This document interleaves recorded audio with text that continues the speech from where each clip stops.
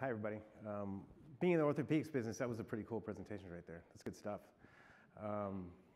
So I am the CEO and founder of Auctus Surgical. We are in the business of solving the problem of children's scoliosis and doing so in a non-fusion manner with a dynamic system. Scoliosis is a big problem. Everybody's aware of it. Everybody probably knows somebody that has scoli, maybe even in your own family. Progresses from mild to moderate to severe with different treatment plans along the way. So the first line of defense is bracing. So kids start bracing very early and continue it for years, and oftentimes doesn't do much. You have to be very compliant. It's really hard to get kids to be compliant on bracing. It's not the greatest thing in the world, and it's considered non-invasive, but it's quite invasive actually, on so many levels. The next phase is fusion. That's when you get to a dramatic Cobb angle, 40 to 50 degrees. You have problems. You need to have fusion surgery. Most people are aware of what fusion surgery is. It's a very traumatic surgery, lots of hardware, long recovery times, and most importantly, it's with you forever. You can't go back from fusion, and generally speaking, you have more surgeries as you progress through life. So what we're addressing is a treatment option that has kind of bubbled up in the last 5 or 6 years, almost by accident. It's called vertebral body tethering. And what happens with tethering is this sort of white cord that you see running along the side of the spine is placed with screws laterally. It's affixed to each screw. And that cord can be tensioned between each level operatively. And then as a patient grows, they essentially grow into a straight spine. Growth modulation is the process, and it's an incredibly elegant, clever approach to solve a problem. And this was just done by accident because a bunch of surgeons took a look at an existing system that was on the market from Zimmer that was used for posterior fixation, and they kind of cobbled together this. And so for the last 5 or 6 years, 1,000 kids have been operated on with this system, and it works.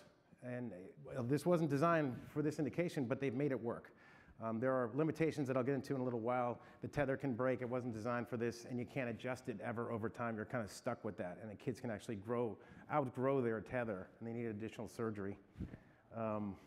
This is the group involved here. The top guys were with me in my previous company. I had a previous spinal implant company that we grew and sold to Stryker. Pretty familiar with the business. The clinical advisors and co-founders here are very well-known guys in this field. So Mohammed Diab is at UCSF. I met Mohammed originally about 3 years ago. The Auctus was founded because I licensed technology from UCSF that was a magnetically growing rod technology that we have, and I'm not going to talk about that today, but I'm talking about the tethering system. So I had that technology. I talked to Mohammed. He said, you know what? You should look at tethering. This is just something that I'm doing, some other guys are doing. This is really what's going to happen in the future. I watched a couple of cases with Mohammed and said, wow, this is something else. After seeing so many fusion surgeries in my career, it was just great to see a procedure like this. And we just talked and we said, well, why don't we combine the technologies and just make it adjustable via the magnetic technology from the rods and do it with the tethers? So that's what we did. So that's the foundation of this company. This is the power of the tethering procedure as currently done. So this is a child who was 11 years old, still growing, probably going to get a fusion in a year or two, but Mohammed is doing the tethering procedure. So 2 years after tethering, whoops. 2 years after tethering, she's got a straight spine, and it stayed that way. Now, it could overgrow, and she'd have to have maybe another surgery, but in this case, no, it did not overgrow. So what happens with tethering? Lots of benefits over fusion. Everything's beneficial over fusion is what it comes down to. So you get growth, motion, one treatment event, not multiple surgeries, and you don't have the same kind of scarring and issues with fusion. And you don't burn any bridges either, by the way, so you can still do a fusion surgery if you had to. So we know from Shriners who have done, they've done 500 of these cases. 2 of the Shriners guys are our co-founders. They've been collecting data and doing lots of analysis, and it's just a terrific procedure on so many levels. Cost savings, so much less hardware, shorter procedure time, hospital stay, everything points to this on so many levels. So this is what we're doing. We're taking the same basis of a tethering procedure, but we're providing a better tether, a much stronger tether, easier to work with We're affixing screws at the top and the bottom. This is a dynamic system. You can adjust this. You can tension this and release the tether in a non-surgical way via magnetic technology with an external controller. So I'll just show you how this works. So the screws and the engine at the bottom go into the lateral spine, and these are pretty easy. These are small screws, and the tether runs up through the screws and affixes at the top, and now you can tension the spine. So you can tension operatively or later or whenever you want to. Now, gradually, you can tension and create essentially a straight spine. And the good thing with our dynamic system is once the spine is straight, you can release the tether, and the child now has a straight spine and full motion forever. We've done pigs, kept pigs alive for 10 weeks, 12 weeks. System works great. This is actually in vivo what it looks like. Here's an example of how that tether works. If you look at the two weeks post-op number, it's 14.4 centimeters long is the segment. We tensioned it, did a quick tensioning session, reduced it by about 1.5 centimeters. So we did that continuously to all these pigs. And so the system worked. These are pigs that grew from 25 kilos to 50. They were running around, very active pigs. System held up, worked throughout the entire process. We feel good about how this thing works. So what are we doing? What markets are we addressing? The market on the left is sort of the current tether market. These are kids who are still growing. They're roughly 8 to 12. They have pretty flexible spines still. That's what the surgeons are looking at today. So that's the world we're going to sort of play in first with our initial trials. But the third one, the future market, early intervention, that's where we want to be. That is getting to the kids earlier, before they have to be braced, before they have to have fusion surgery, because that's where this is really going to be powerful. Because we're going to offer a endoscopic surgery, 3 small incisions, an hour-long surgery to put that tether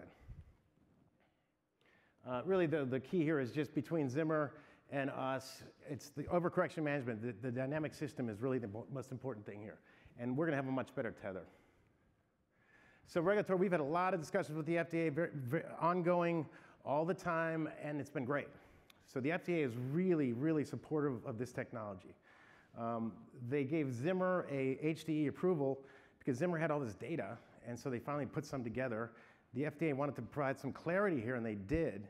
So that has led to a lot of great conversations about what we are going to do with our initial trials. And so I'm not going to get into all that, but that's all positive. And basically, the FDA has decided to do a much better job on pediatric implants and the way they dialogue with industry and really by lowering the bar, not safety-wise, but on the size of trials. It's hard to do randomized trials in pediatrics. We're not going to have to do any of that. So just key here, we're in the middle of a $2 million seed financing. We've had different monies into the company. That'll get us up to a first-in-man trial, which we expect to begin next year. And then we'll do a big financing. So, really, we've got a system that works. We've evolved the system.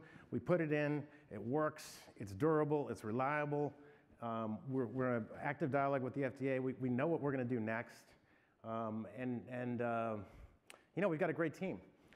We've won a couple of these pediatric device consortium awards, non-dilutive grants, against 50-odd different technologies. So this is game changer is used a little bit too much, but this really is. If we can do something other than fusion, everybody wants this. We know this. The families want it. Surgeons want it. Companies want it. And our system is dynamic, and that's the most important part. I'll just leave this with Mohamed Diab. He's our co-founder, been doing a lot of tethering surgeries. Tethering is clearly patient-driven. I don't promote it, but patients find me. And once they've discovered that this is an option, I can rarely talk them back to anything else, including fusion. There you have it, Auctus Surgical. Thank you very much.